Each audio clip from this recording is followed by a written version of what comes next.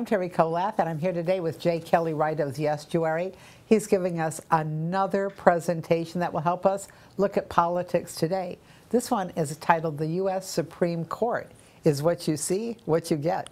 Thank you for joining me, Jay. You're welcome, Terry.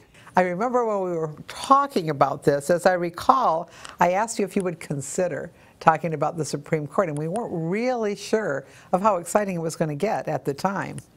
No, this one was unusual, wasn't it?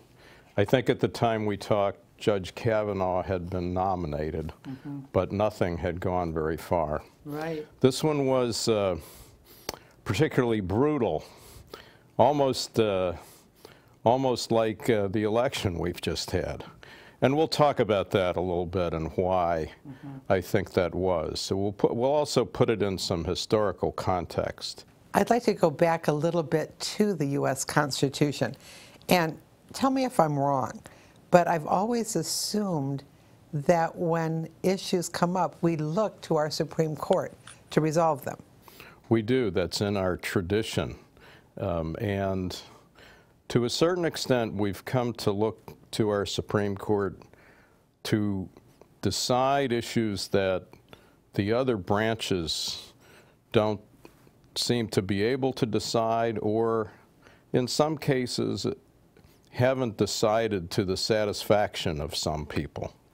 That actually, that captures what's in the philosophy of the living Constitution, that our Constitution needs to be interpreted so that we become a more fair, more tolerant society. That view kind of looks at the Supreme Court as the better angels of our nature, making America better.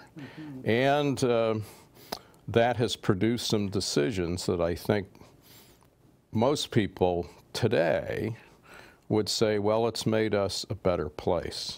I mean, it's vital. It's right now. It's we're all learning.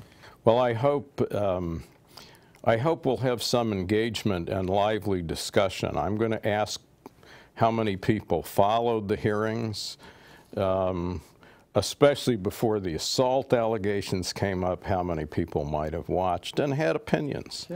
Sure. 40 years ago, I don't think too many people really followed this and had opinions. I think that's one reason why things maybe appear more divisive today.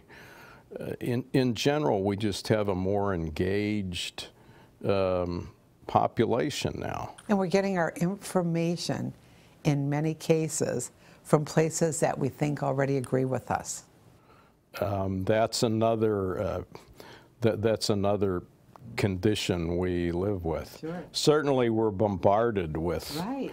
ideas and opinions and so forth. Interesting, interesting. Well, I thank you for even taking this on very for all welcome. of us. I hope you'll come. I hope that you will find this as fascinating as Jay and I do when we're looking to what are the current issues that someone with Jay's background could help us focus on today. Please join us.